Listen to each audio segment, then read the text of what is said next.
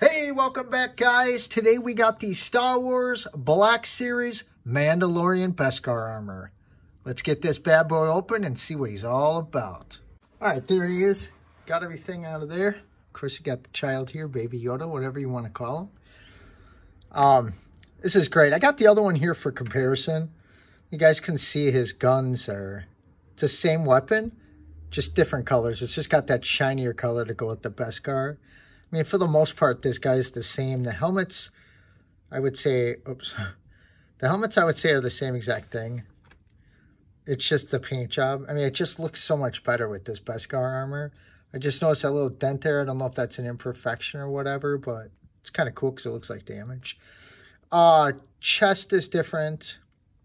Placing's pretty much a little different too. As you can see, his undercoating's a little different as well. I mean, it's just a different paint job.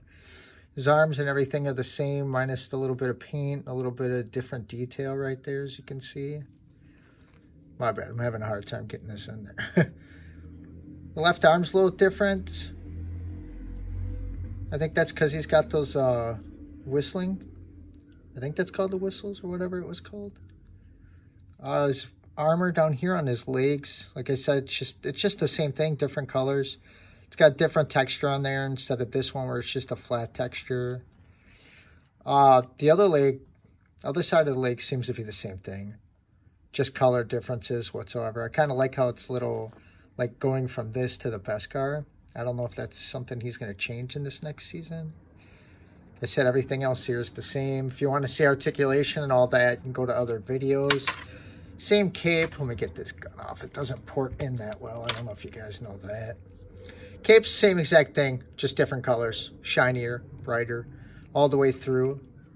The strap that comes around, same thing, just different colors, as you can see here.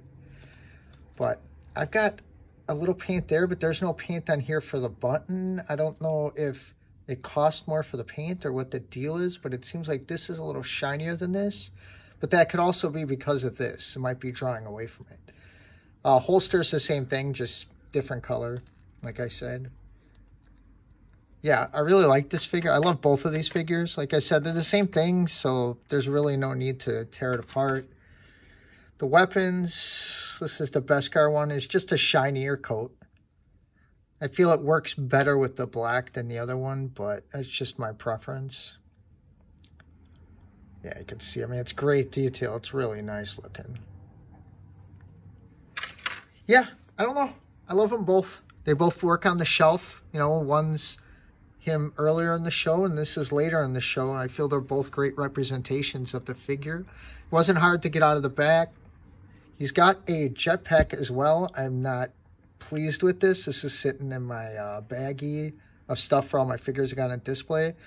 He could have punched a little more color in there, I feel. It fits on his back nicely, but I just don't see a use for it because, I mean, I will say this. It does have the holes for the flames, and I got a bunch of flames. Maybe I'll mess with those later in some pictures, but I really like that they did add those holes in there for it. I feel like that's a really good thing, especially for people like me that like to make diorama pieces and take pictures on that. But as far as everything else, I said it's the same. Love it. Don't hate it. If you guys want me to do some more Black Series figures or other figures from Mandalorian, throw me a comment down below. Please like and subscribe. I will be doing videos as much as I can. I'm also going to be doing a little Halloween thing each day. So I appreciate you guys. Have a good day. Be safe. Happy Halloween.